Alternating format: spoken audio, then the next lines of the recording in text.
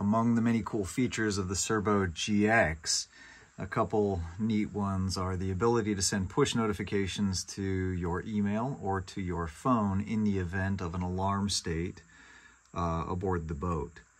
And that is accomplished through the digital inputs on the Cerbo, which are wired simply in a couple of ways. So I've illustrated two of those here.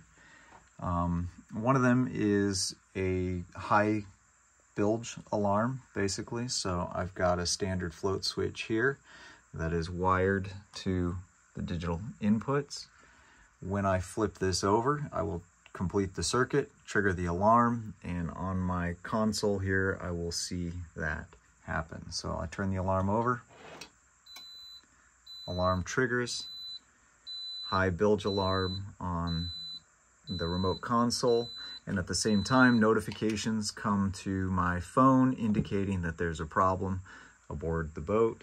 As soon as that problem's resolved, in this case turning the alarm back over, the alarm stops and I get a recovery notification indicating that the problem has been resolved. So that's just a simple standard float switch, completes the circuit on the digital input, triggers the alarm, notification comes to your phone, to your email, to your computer, whatever you choose.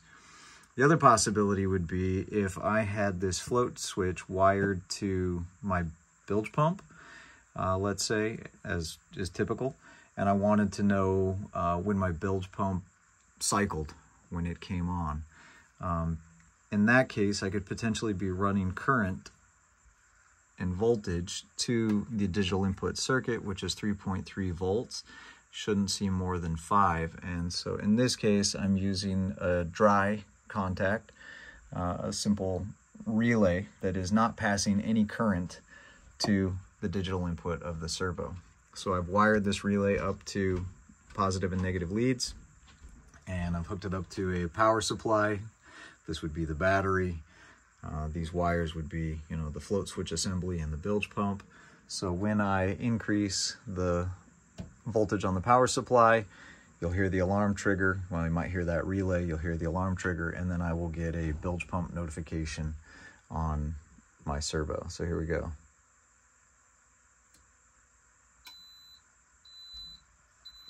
There we go, bilge pump alarm. Notifications come to both my phone and to email. I get those notifications on the screen as alerts. Once that shuts off,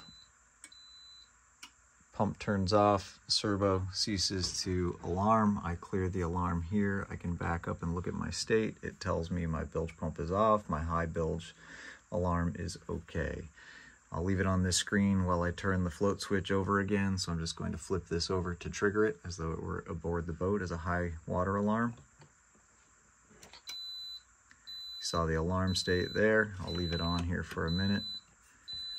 I can clear the alarm, go back in that screen, and though I've cleared the audible alarm, I'm still getting a notification of an alarm state. Why? Because the circuit is complete and the digital input is triggered. So I put that vertical and my high bilge alarm goes off.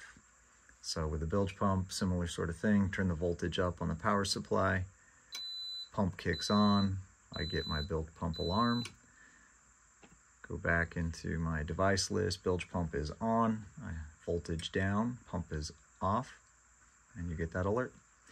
Very slick system, super easy to integrate these kinds of things into the digital inputs.